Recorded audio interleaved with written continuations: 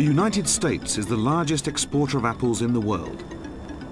In January 1995, Japan approved the importation of apples from the US. But are these American apples safe to eat? We repeated investigations 3 times in Washington, America's premier apple-growing region. There we witnessed appalling scenes of pesticide application.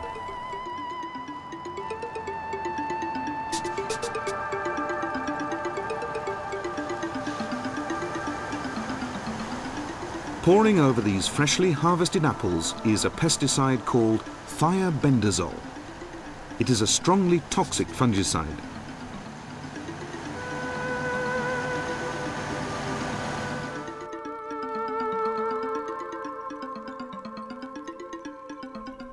Studies with pregnant mice at the Tokyo Metropolitan Hygiene Laboratory demonstrated that thiabendazole can cause extensive deformity of legs or ribs in fetuses.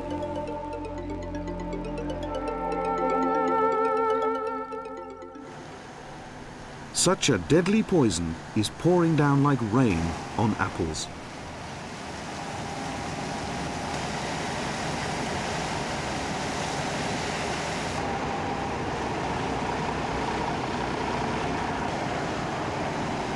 The truck is moved forward to ensure that the pesticide thoroughly drenches it.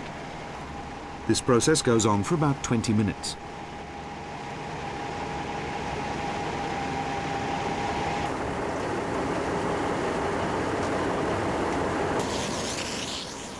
After the shower, the truck is rinsed with water to remove the pesticide.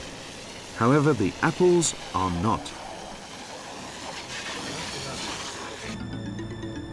Following this truck, we are going to disclose the truth about pesticide application to American apples. This is the facility processing apples for storage and shipment. Thiabendazole is applied after harvest to store the products for a long time. This type of chemical is called a post-harvest pesticide. Post-harvest pesticides are known to remain from a few times to several hundred times more than pesticides used before harvest.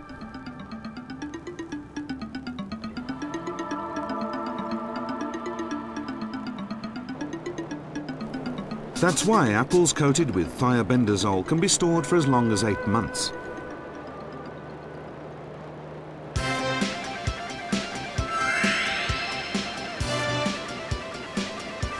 When apples are shipped out after such long periods of storage, they are further processed with pesticides. First, they are dumped into a tank of chlorinated water.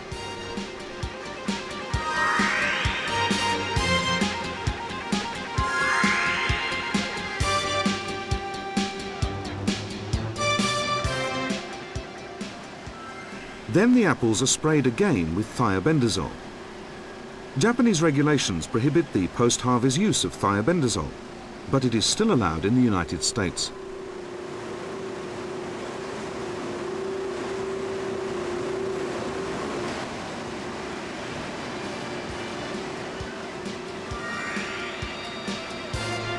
Unknown pesticides are repeatedly applied while the apples are tumbled around.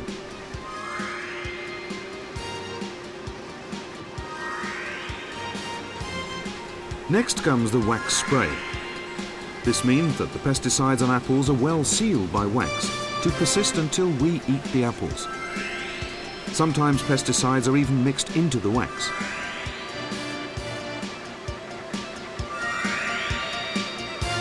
Next, infrared light dries the surface.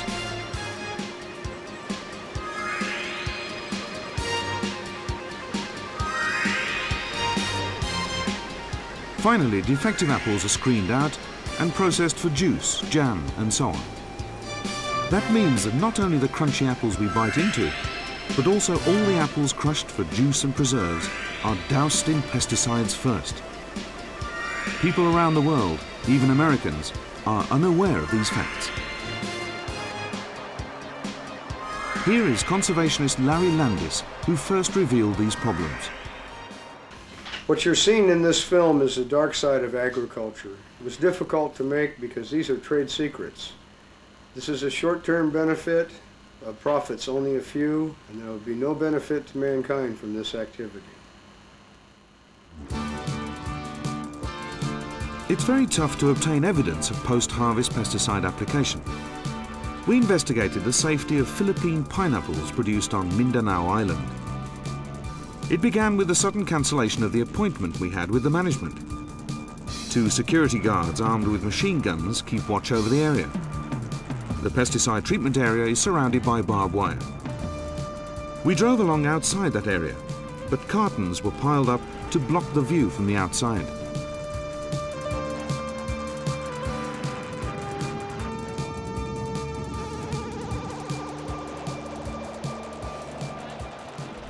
After 5 o'clock, when the night shift began, we got a chance to peer inside. Oh, I got pink t-shirt and yellow hat. Yeah.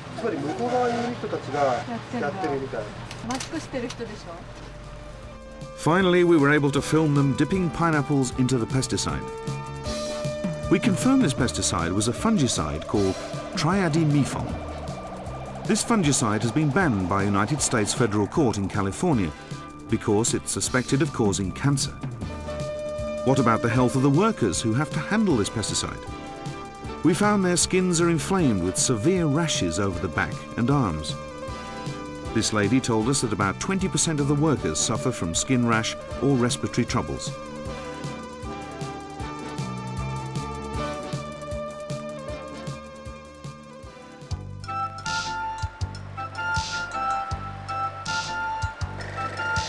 The Central American country Costa Rica is one of the largest exporters of bananas.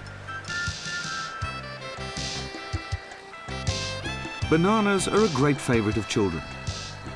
But behind such popular imagery, American big business is applying power for its own benefits.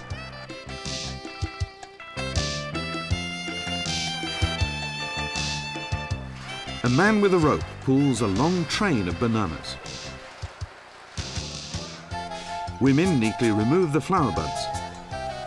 Then bunches are sliced off into a water pool.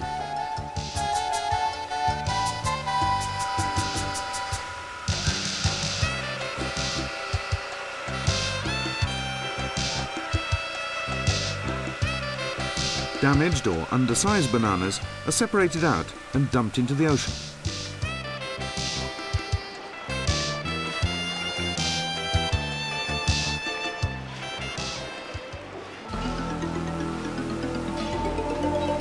Bananas that have passed the screening are put into a second pool.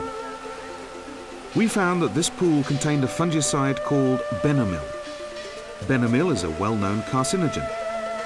The United States Superior Court has banned the use of this chemical.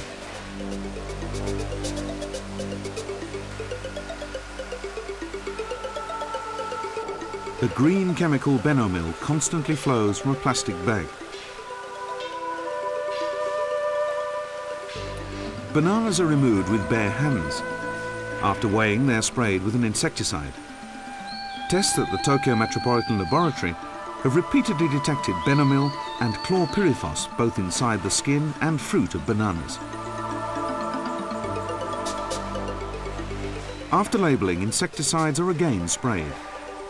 Then finally the bananas are packaged.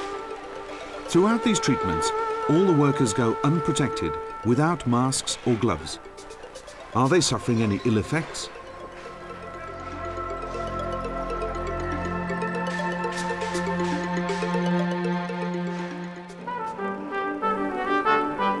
We visited another major banana producer on Mindanao in the Philippines. The liquid in this pool was just water. Screened bananas were wiped with soap and rinsed. Up to this stage, these bananas seem to be safer than those in Costa Rica. But the harsh fact is that 10 to 20% of the workers are suffering from severe skin or respiratory disorders. We discovered that the carcinogenic fungicide Benomil is spread right after the bananas are weighed, here as well as in Costa Rica. The pesticide residue remains not only on the peel, but also inside the fruit, and so the bananas can be kept from readily spoiling. Moreover, many international companies continue to replace banned pesticides with new ones that are similarly toxic.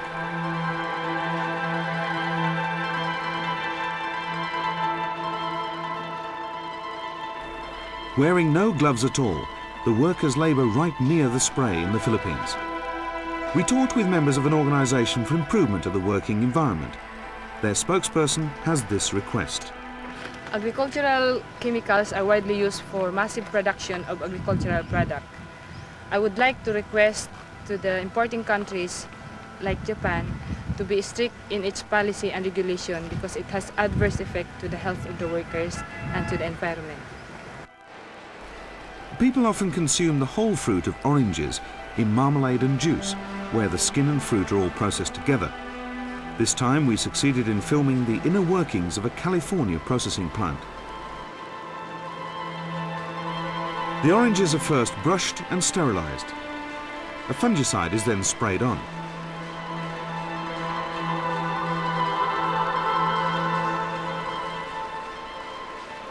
While oranges travel along a long line, a wide variety of fungicides are applied.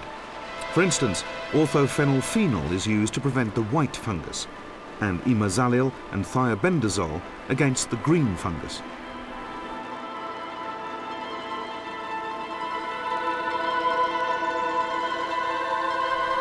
After hot air is blown over the fruit, a mixture of wax and fungicide is applied to them.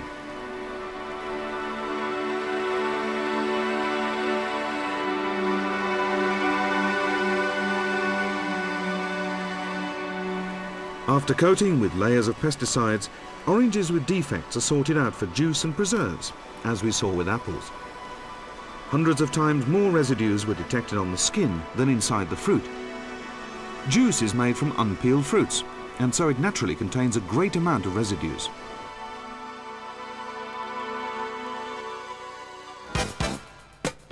California cherries are processed differently depending on whether they are for domestic use or for export to Japan. Cherries for export to Japan are treated for preservation from decay and insects.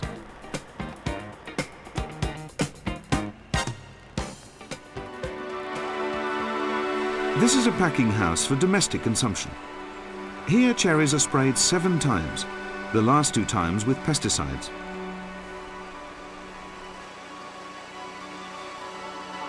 First, a fungicide is applied. This plastic strip is all the workers are given for protection from the spray.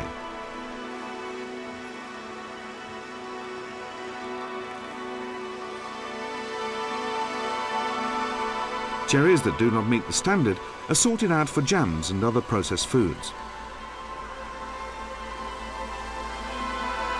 Right before packing, another fungicide is applied.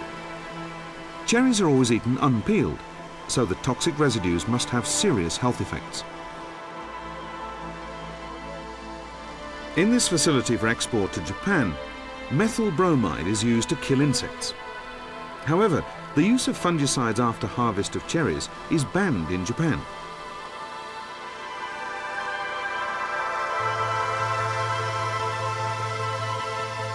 Nevertheless, a pesticide is further applied right before packing here in California. We obtained evidence that cherries are dropped in a fungicide called iprodion. The producing companies have claimed that no post-harvest pesticide is applied to the cherries exported to Japan. But chemical analyses in Japan always detect much higher levels of residue in American cherries than Japanese ones. The American application instructions state that you should soak cherries in pesticide but not rinse before packaging. We were curious as to how long these American cherries would last. So we kept them at room temperature in July and August. Even after 7 weeks, no fungus has grown at all. Are these cherries really edible? Staples like potatoes and grain require a secure supply throughout the year. If even a little pesticide remains in these foods, then we would be consuming a lot of the toxin year after year. Post-harvest pesticides are not the only problem. Usually the fields before harvest are lovely and green. But the pre-harvest potato fields that we saw were miserably desolated. No leaf or even stem was alive. This is true for all Western countries. The cause of such thorough devastation is herbicides, which are spread just to make harvesting easier. This kind of chemical is called a harvest aid pesticide. Herbicides completely destroy the natural environment. Moreover, since such chemicals are applied right before harvest, huge amounts of residue stay on potatoes till we eat them. In an American potato field, farmers showed us how pesticides are used prior to harvesting. The chemical sprayed here is Vapam. Because it's a suspected carcinogen, in Japan its manufacturer has withdrawn its registration. Vapam blocks budding and decay in potatoes. It also works as a weed control agent.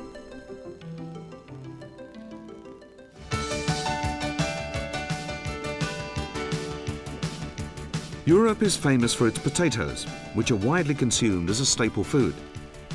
We made field surveys on the safety of potatoes in England, Switzerland and Germany.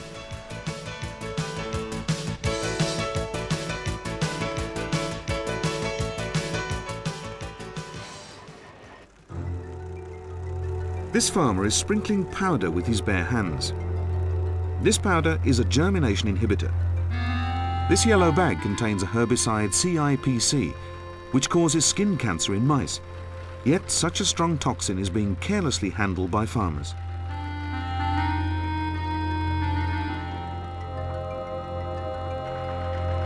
We found this germination inhibitor is widely used in storage as well as in the fields.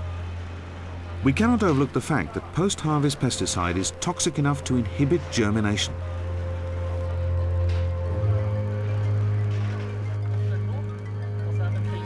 In an underground warehouse, stored potatoes are coated with brown powder, which is the pesticide.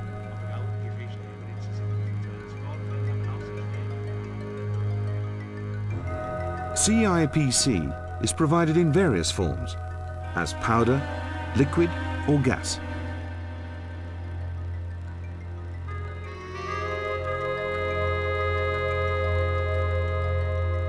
Professionals fumigate potatoes repeatedly whenever they start sprouting. The residue of this CIPC has been detected in Japan from imported frozen potatoes, potato chips, and fried potatoes served at fast food outlets.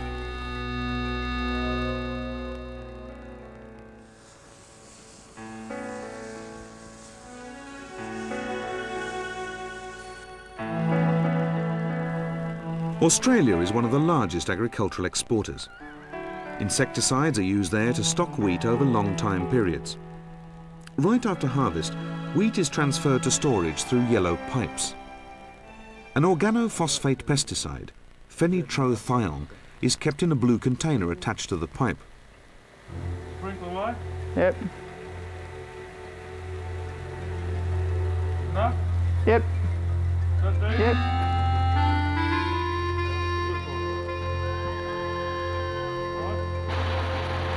When the machine starts up, pesticide is mixed with the wheat.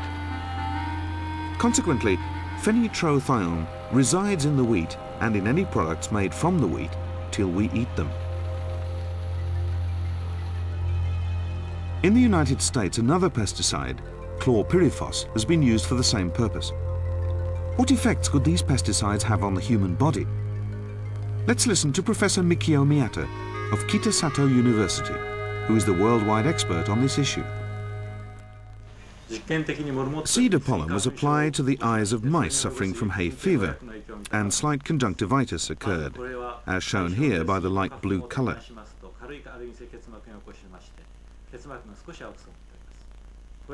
Then we fed them a very little organophosphate pesticide. We confirmed that the pesticide drastically enhances the allergic conjunctivitis, as indicated by the dark blue colour. The dose given was the same as people eat in a single meal with a pesticide contamination of 0.01 parts per million. We bought samples of bread in several countries. Analysis showed that about 30% of them were contaminated with organophosphate pesticides at a level of 0.01 parts per million.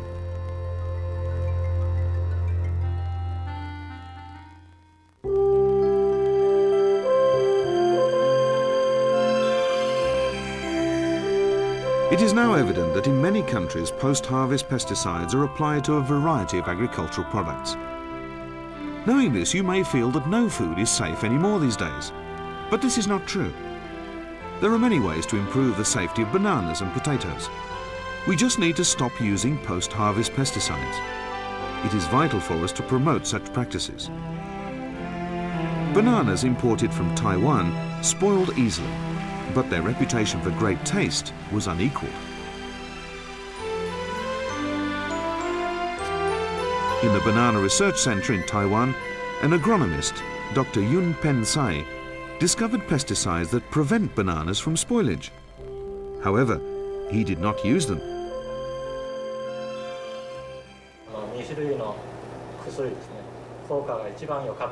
Those two types of pesticides showed the best performance, but they are banned by the Japanese Ministry of Health and Welfare. So we decided not to use them.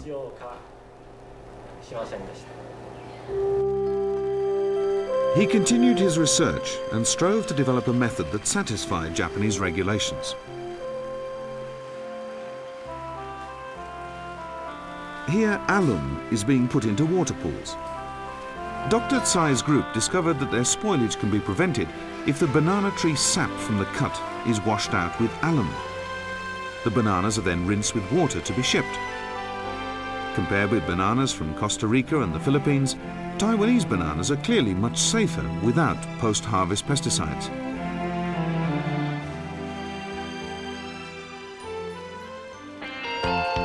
How about potatoes? We've already shown their pesticide problems. We learned a lot of new ideas at the Potato Expo held in England in 1994. Without herbicides, potato plants remain alive and green in the field. It may look difficult to harvest potatoes. However, just by attaching a weed cutter to the front of the harvester, it's possible to harvest efficiently and easily. After harvesting, a natural sprouting retardant can be used. It is called carvon, extracted from caraway seeds. Comparison tests have demonstrated that carvon's overall effectiveness is superior to the herbicide CIPC. Cargill and Zenno Grain have started to export chicken feed corn with no post-harvest pesticide applied. The cost differential in using such grain is only 1 cent per egg. It is vital that every one of us on this planet can enjoy a safe diet every day. To make this a reality, international organizations should provide strict standards for applications of pesticides and food additives. On January the 1st, 1995, the World Trade Organization was established. Under this agreement, we cannot reject the importation of agricultural products that comply with international regulations. Some of the regulations allow the use of post-harvest pesticides. All of us throughout the world need to speak up loud and clear to make the WTO eliminate all post-harvest pesticide usage.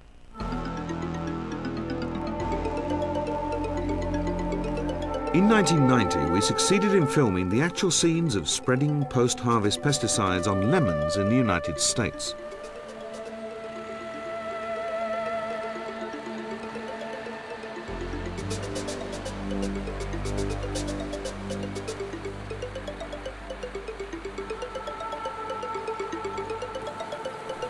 Lemons are sprayed with 2,4-D. 2,4-D is a major component of the deadly toxin which was used to defoliate the jungle in the Vietnam War.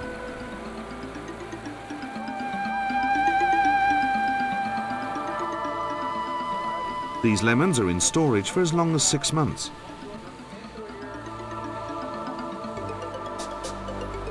When shipped out to markets, the lemons are further sprayed with 2 different fungicides, orthophenylphenol and thiabendazole.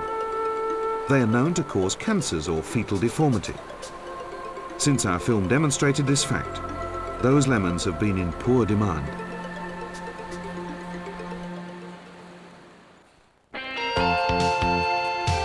Nowadays, instead, we can easily find post-harvest pesticide-free lemons in grocers' shops. What is most important for us now is to learn how the food is treated on its way to our dining tables.